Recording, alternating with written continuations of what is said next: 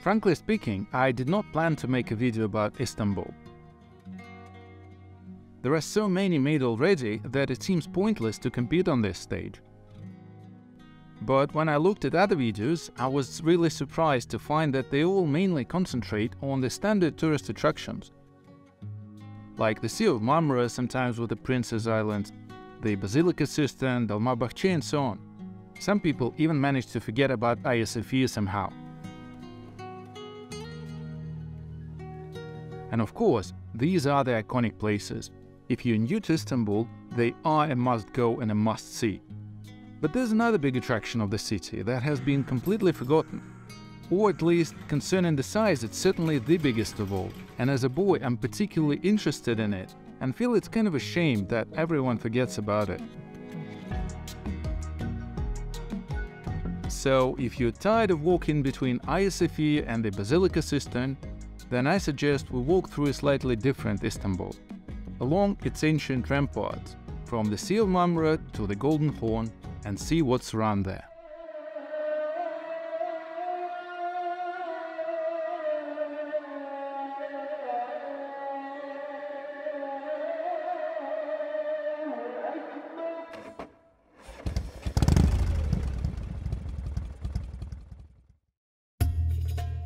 Perhaps we should talk a little bit about the history, but don't worry, just a little bit so that it doesn't get boring. Otherwise, it's sometimes very unclear what kind of antiquity have these stones seen at all. The city, which stood at the site of today's Istanbul, has always been very well economically located. Firstly, right on the way from the Vaganians to the Greeks, and secondly, controlling entry and exit to the Black Sea, in general has always been a very profitable occupation. This is why, understandably, there have always been plenty of pretenders to the city, from the Persians and Spartans to the Huns and Slavs.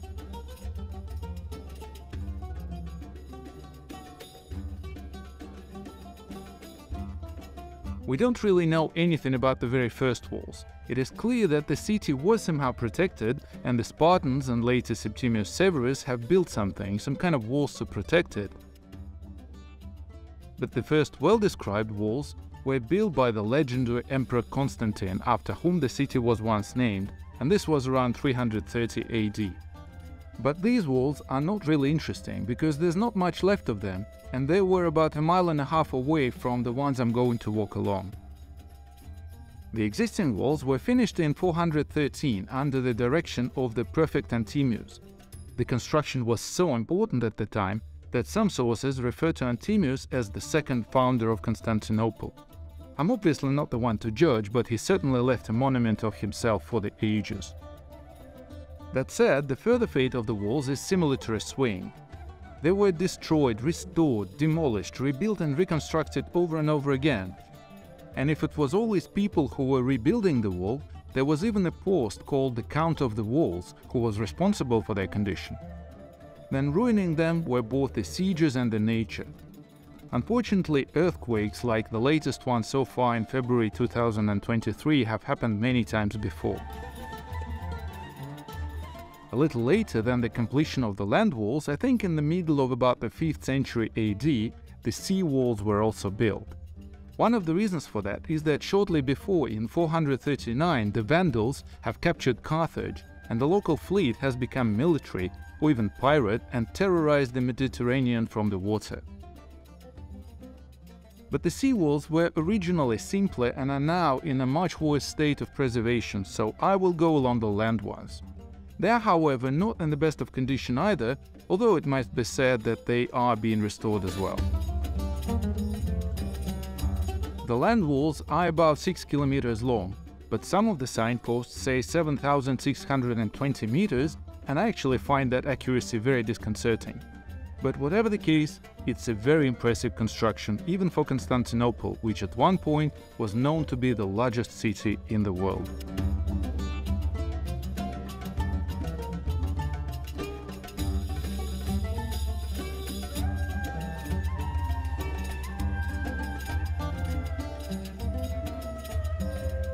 I will follow the walls from south to north, from the Marmara Sea to the Golden Horn.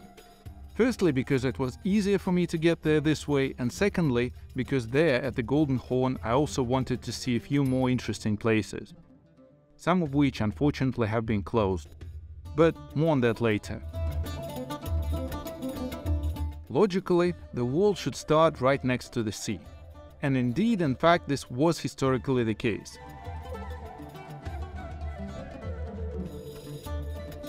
But if you look at the contemporary video, you can see that there's still quite a lot of room. And no, it's not because the walls have been moved as it may seem. Quite the opposite, the sea has been moved. The fact is that in 1959 the Turks made an embankment to host this road, and in fact it has moved the sea away from the walls.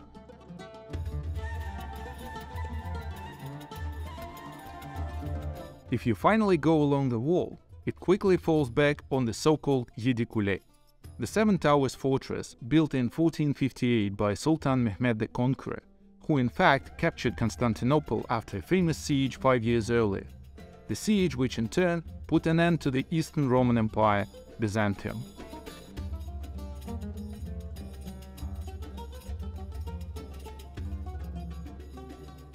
The fortress is built on the foundations of the 4 pre-existing towers of the wall, to which Mehmed in fact added 3 more and simply closed the perimeter. That said, the fortress itself is rather strange. It is constantly under renovation and asks you for money to get in and on the walls. By the way, a little further you can climb the walls for free, and I'll be sure to show it, just bear with me. But there's another reason why Yedikule is well worth popping into after all, and that's not walls or towers. This is the place where the Golden Gate is located, the former main entrance to the city, and the prototype of the Golden Gate in Kiev and later the one in Vladimir and even in San Francisco. The gate was indeed used for ceremonial entrance to Constantinople. However, the last one to use it was Mikhail Palaiologos in 1261. But before that, it was really a gate of absolutely spectacular beauty with bas-reliefs and statues, for example the Cybele's Lion chariot, similar to the one I showed on my walk around Madrid. But even now, from the outside, the gate looks quite impressive. But now, alas, there's very little of that beauty left. The former entrance to the town overlooks the cemetery, there are no decorations, and the polished metal panels that gave the gate its name have fallen into oblivion. After the city was captured by the Ottomans, the Golden Gate was laid out. According to one version, this was done to prevent the arches and wall from collapsing. And this is actually true, because they were actually laid before the city was taken. But on the other hand, there is a beautiful legend that it was through this gate that a Christian monarch would enter to reclaim Constantinople. Just like Jerusalem, they have also walled up a Golden Gate there just in case, although it has to be said that the reason there is a little bit more serious. The Messiah is to enter Jerusalem through the Golden Gate there. But regardless of the gates, the fortress itself has been restored in a slightly strange way. It is customary in reconstruction to leave the boundary between the original and the restored part visible, but here the restored pieces are somehow too conspicuous. To be honest, even a derelict one like this part of the walls looks much nicer.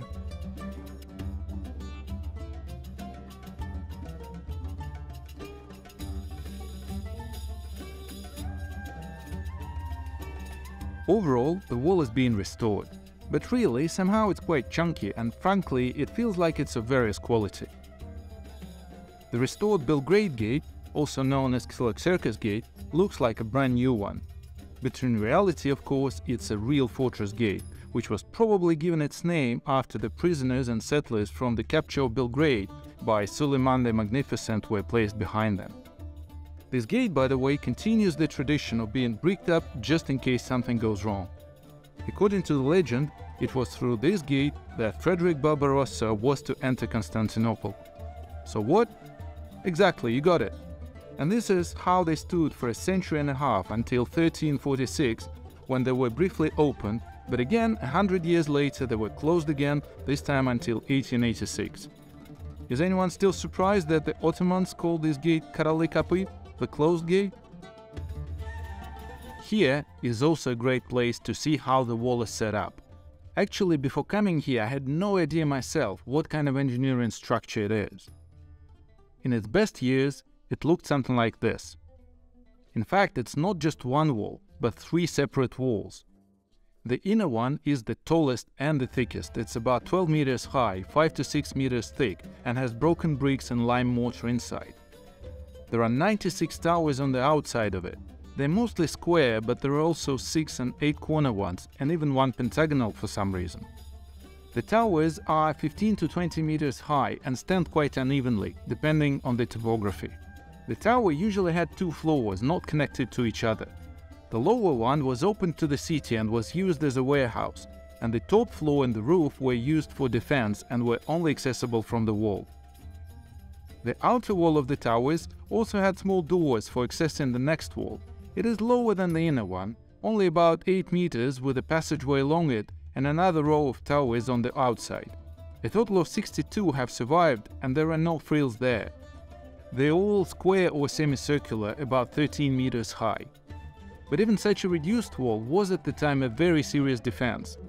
With a shortage of soldiers in the 15th century, the Byzantines defended this part, and the city held out at the time.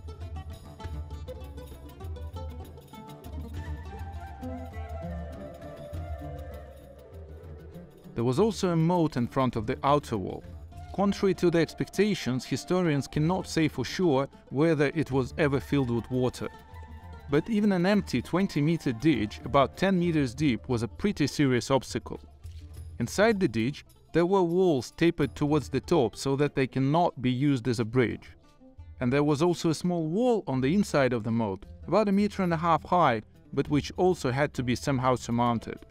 So, no, it's not really surprising that a garrison of just several thousand soldiers could successfully defend the city against tens of thousands of attackers. Horizontal brick strips are not a tribute to aesthetics. But it's not a military necessity either.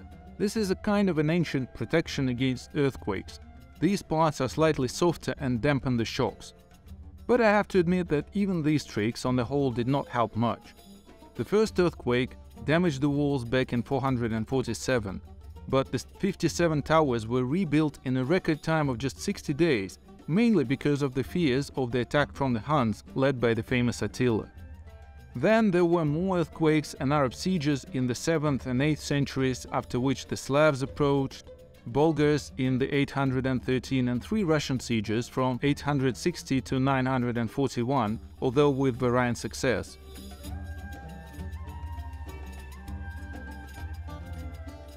Then the walls suffered more sieges. The Crusaders in the late 11th and a few times in the 13th century, until the Nicaeans took Constantinople at the 3rd attempt in 1261. The last war damage occurred in the 14th and the 15th centuries, when the Ottomans first sieged Constantinople several times without success, and then in 1453, after the most famous siege, the city was finally captured. Since then, the walls have suffered mainly from the earthquakes. 49 towers suffered during the so-called Little Doomsday in 1509 and were restored by Sultan Bayezid, and then in 1635 and restored by Grand Vizier Bayram Pasha, and then in 1640–41 and restored incidentally only 6 years later by Sultan Ibrahim. And then there was a long period when the walls fell apart little by little because the Turks were in general not interested in them at all. Although in the 1930s, architects Alfred Agache and Henri Prost devised a plan to reconstruct the walls. But it wasn't until 1985 that UNESCO included the walls into the World Heritage List, and the restoration works have finally begun. The first attempts at restoration were actually a failure. They were criticized even back then for destroying historical fragments, for poor materials and bad quality, and all this was fully confirmed during the 1999 earthquake, when the reconstructed sections collapsed and the historic ones stood firm.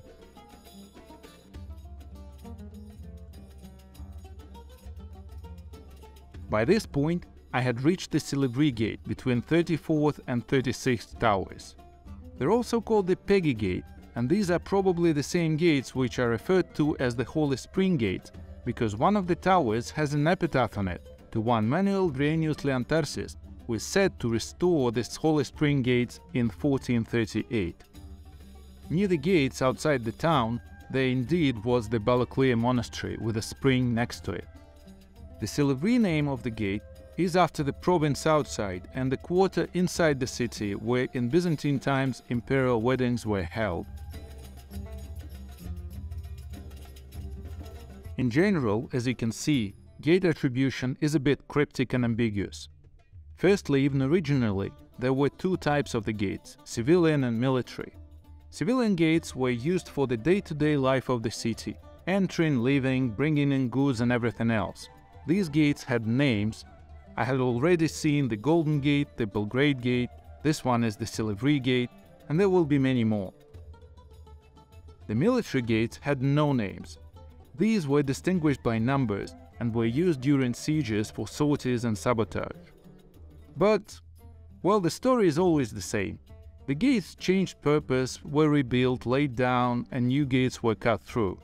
There is nothing left of some of them. I will tell you about this later when I get to the final assault on Constantinople.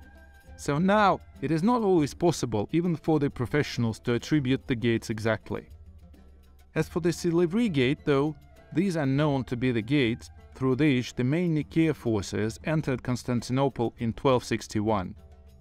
They weren't actually going to take the city at the time, but when they met the Greeks nearby who said that the main forces of the Latins had gone on an expedition and that only a small force remained in the city, the Nicaeans could obviously not resist such a temptation. The Greeks also showed them a secret passage into the city, perhaps one of the military gates or a wicket of some sort, and the Nicaeans certainly could not pass up such a chance, and several warriors entered through that secret passage, opened the gates of Silivri, and let in the main forces, taking the defenders completely by surprise. In the end, the city was taken by a force of only 900 men, and some sources even speak of just 600 warriors altogether. The Latins, of course, were very upset and were immediately about to storm the city back. But then Nicaean Caesar Alexis Strategopoulos disguised the locals as warriors, showed them on the walls, and thus created the impression of a large army defending the city. The Latins, fearing a defeat, did not risk an attack and left. And ironically, the loss of Constantinople then meant the end of the Latin Empire. And if you imagine that it happened in general, almost by an accident, and with such small forces, then it is probably the biggest bad luck and the smallest forces that had ever ruined empires.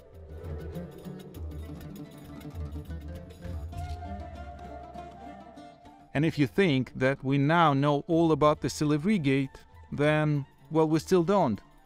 In the 1998 alone, for example, cellars with the bas-reliefs and tombs from the 4th to 5th century were discovered underneath. But even that is not all. The Silivri gates can be climbed onto, and it's free, just as I promised. Let's go. To do this, you have to go through the first external archway and turn left into a narrow passage. There is a small courtyard there, I will talk about it a little later, and a staircase to the top. And here I am, standing on the outer wall, on the passageway which the defenders used to move around safely. The arches on the right are not through, so it is relatively safe to walk. But safety is not our choice, we need to get up there, to that very top where the shots were fired. Oh, and note, by the way, the Turkish safety procedures. No handrails, no railings, nothing at all. To the right goes the castle wall, and I go left up the tower.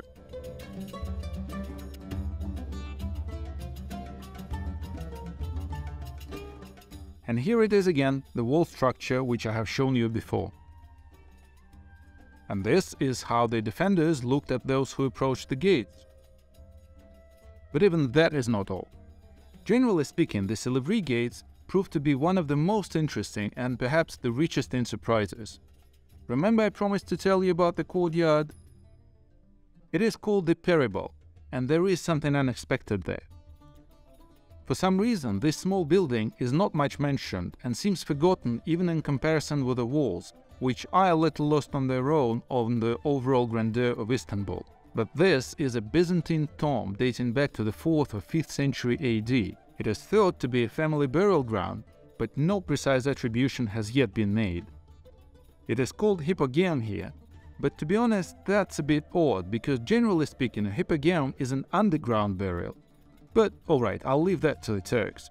What matters to me is that it's a 1500-year-old structure, which not only you can look from the outside, and completely free of course, but you can also go inside. And if a few years ago the tomb was in a terrible state, I think this was almost like homeless people were sleeping there, it has now been cleaned up. The most valuable things were taken out of there though. The original side lids of the sarcophagus are now preserved in the Istanbul Archaeological Museum, and there are copies installed on site, and sadly very inaccurate ones. As you can see, the original sarcophagi have been painted, and the copies not only don't have a single drop of paint on them, but they have even forgotten the recesses. The carvings are classically biblical. Moses with the Ten Commandments, Abraham sacrificing Isaac, and a picture of the emperor's family. The four-side sarcophagi are of sandstone, and these are the copies. But the central one is marble, and it's original. Once there were frescoes on the walls and ceiling, but the homeless people who lived here at the time have left basically nothing of them. From there, the restoration of the walls somehow came to a halt, and there you can clearly see what is becoming of the walls if they're not cared for. But the next gate, again with many names, has been restored very well. This is the so-called Mevlana Gate by the Mevlevi Dervish monastery nearby, or the gates of the region because of the road from them that led to an area called the region. They're also the gates of Polyandrion, that is many people. And it's quite funny here, such a black humor in a sense, because it's probably because of the proximity to the cemetery. Or they also called the Red Gate, one of the two major parties in Roman Constantinople. Suddenly the second party was white. But it seems that the most correct name for them is the Rizius Gate, after the Byzantine general, although I could not find out what he was famous for. However, it is one of the best preserved gates, dating back to the reign of Theodosius II. There is a Christian cross on the beam that supports the arch of the outer gate, and an inscription that it was renewed under Justinian and Sophia by a certain Narses and Stephan. That is what I call people making history. An inscription from 447 AD can be seen on the left-hand block under the beam. It says, "By order of Theodosius, Constantine erected these strong walls in less than 2 months. Even Pallada could not have built such a mighty fortress so quickly." While these gates in general are famous for a large number of inscriptions, it is true that not all of them can be read, but it's interesting all the same. And you can also see an additional way of the wall protection. If you stand between the inner and outer portals, you can see that this is a closed square, and even if the outer gate is taken, the attackers would not go far at once, finding themselves in a kind of a stone sack with no protection. These gates, as well as many others, are still used by ordinary traffic today. And this traffic is regulated by some totally weird-looking chaps whose status I still don't understand. But their throne is truly royal.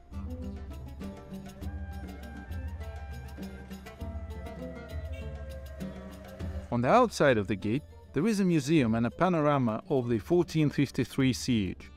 It is very popular with Turks, but I honestly didn't go there because I was more interested in real history, not a museum one. From the peribole near the Rizius Gate, you can climb the wall again and see the place where the city gates were once installed.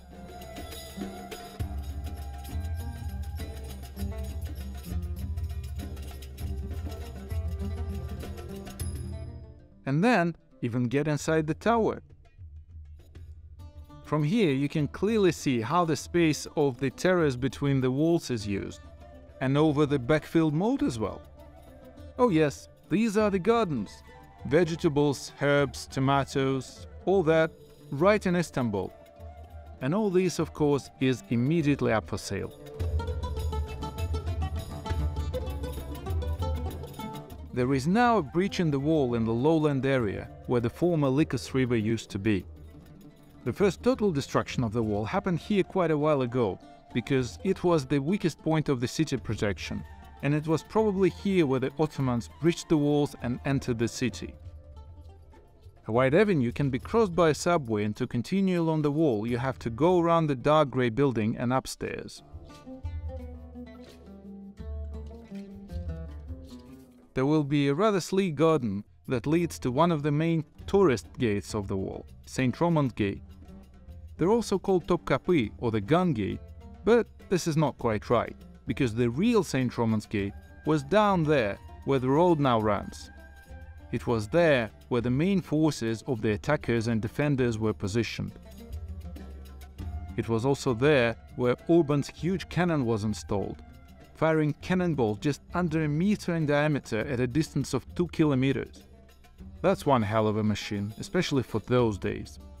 The gun crew of almost 1,000 men, reloading in an hour.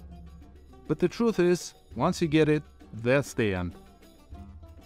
It was probably her shot on the 29th of May 1453 that helped to make a huge breach in the wall of Constantinople, which among other things allowed the Ottomans to capture the city. The cannon actually started cracking on the second day of use, and after a month and a half it fell apart altogether. But the goal has already been achieved. All in all, it seems that it is the presence of the artillery that enabled the Ottomans to finally capture Constantinople.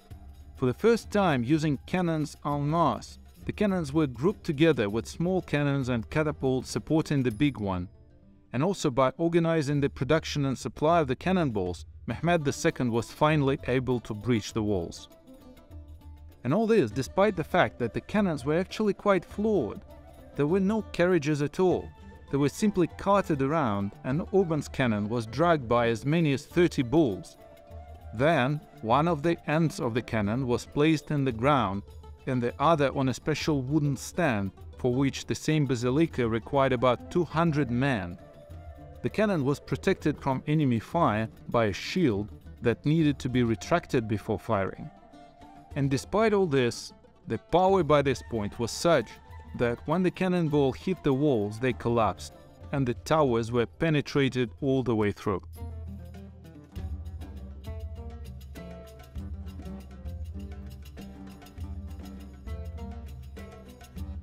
Of the walls and gates, understandably, little remained in the end. So now tourists are told that everything happened nearby on a hill, although why would one go at it from a military point of view is not clear. But whatever the case, these walls were certainly witness to perhaps the most fierce battle of all, in which the Byzantine Empire finally fell. Further along the wall, converted into a parking fence, is the legendary 5th military gate. You do remember, don't you, that the civil gates had names and the military had numbers. The gate is badly damaged, as it is also in a relatively weaker part of the wall, and there was definitely fighting for the city here. The Ottomans also called this gate the Assault Gate, because according to one version, it was here that the first Ottoman breakthrough into the city took place. If so, it was here where the last Christian ruler of Constantinople, the Byzantine Emperor Constantine XI Palaiologos, died in battle. On hearing of the Ottomans' breakthrough, he rushed into battle, saying, "The city has fallen, I have nothing more to live for." He took off all the insignia of imperial dignity except for the purple boots, by which he was later identified. This, of course, is only one, albeit the main version of Constantine's death, because there's no reliable evidence of this. All those involved in this battle were killed, and stories are only based on the testimonies of others who were in other parts of the defense. According to the Ottoman version, the emperor died in disgrace, which is very unlikely given his past military training, or even ran away, which is not confirmed at all, and there is no sign of him appearing anywhere later. In fact, Constantine's death is confirmed even by the Turks themselves, who mention that the emperor's head was carried through conquered Constantinople, and then placed onto a column from which it mysteriously disappeared. But the emperor's tomb is definitely not found yet. It has been searched since 1503, but by today there are only a few versions of where Constantine is buried, but none of them has been confirmed yet. Near a gate inside the city, suddenly there is an Armenian monastery, and a couple of Turkish girls taking photos in front of its gate. Behind the 5th military gate there is Sulukule, an old gypsy neighborhood of Istanbul. In the past, houses used to stand right up against the walls, but those who didn't get any accommodation simply pitched their tents. It was one of Istanbul's unsafe neighborhoods, but now it seems to have been rebuilt and ennobled, and in fact it looks quite decent now, although the fences are still covered with barbed wire, and I wonder, what's it like to live here? The last gate I reached was the second most important gate of Constantinople after the Golden Gate. This is the so-called Carisius Gate by a monastery nearby. They're also called sometimes the gates of Edirne or Adrianople because of the road from them that led to this province.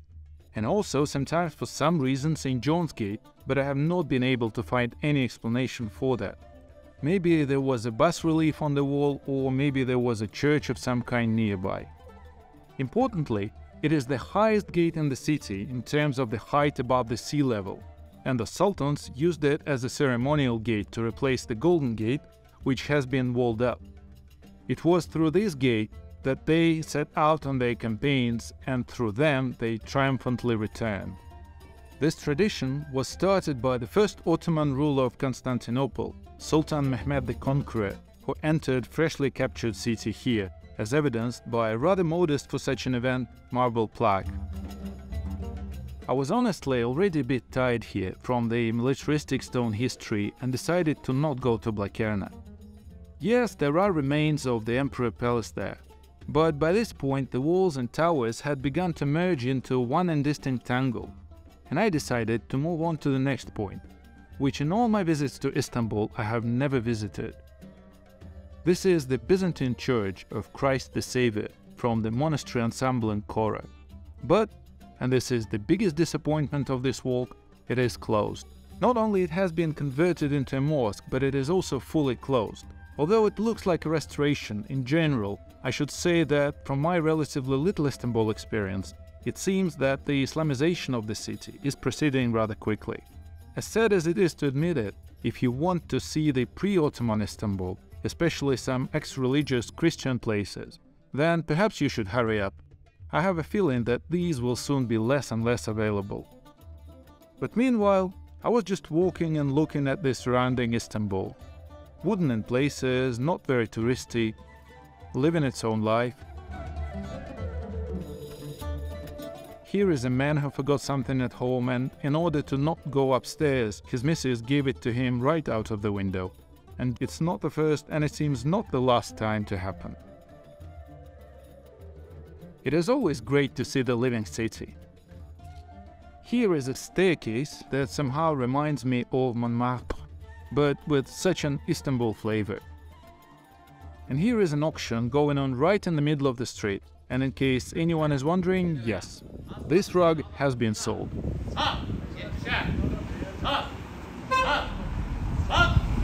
In the meantime, I realized that I ended up with a walk through non-Muslim Istanbul. Byzantine walls, Armenian monastery, Christian church, so you could say I wasn't even too surprised to see a synagogue. I did not go inside though. I don't know what the rules are and whether you can just walk in from the street, but I decided to pour some tea over the frustration of the closed monastery of Chora and thought that, since there were already Byzantines, Jews and Armenians, maybe now it is time to visit the Greeks?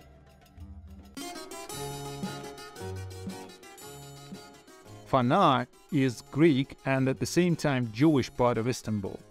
Located deep inside Constantinople, it was not looted, probably because it did not put up any resistance, although the Turkish sources say it's quite the other way around, as a reward for bravery during the siege. Whatever the reason, Mehmed II granted the area some special rights, and the Christian Patriarch of Constantinople lived here.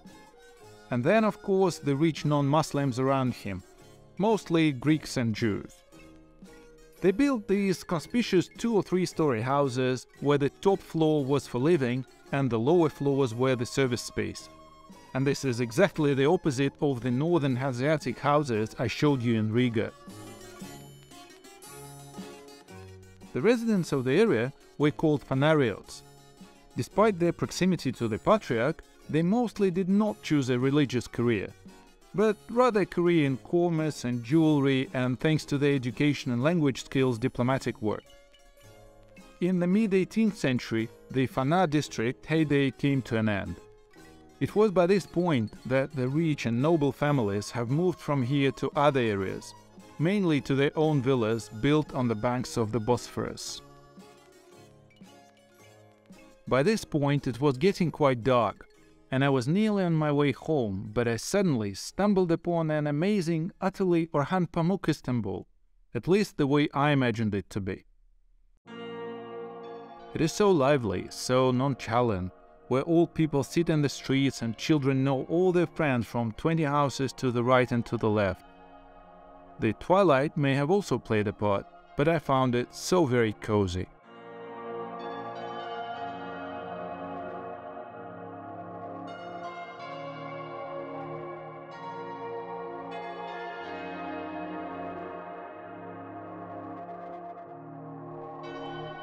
At the very end, when it was already completely dark, I finally made my way down to the Golden Horn. After all, it was necessary to finish the journey that had begun at the Sea of Marmara, at the other water. It was quite dark. I was sitting on the warm stones of the pier, and I thought that Istanbul is so rich in history after all, that those visiting it for the very first time should probably start with the classics, with Hagia Sophia, Topkapi, Galata, cisterns. There's several, by the way, don't get hung up on Basilica only. But if you have already been there, then the wall and its surroundings, which saw the heyday and were mute witnesses to the greatest tragedy of all, the fall of the two empires, the Byzantine and the Latin, is definitely worth spending some time and efforts on. And to you, who have now watched this video through to the very end, a huge thank you for the company on this walk around Istanbul. And see you in Ankara.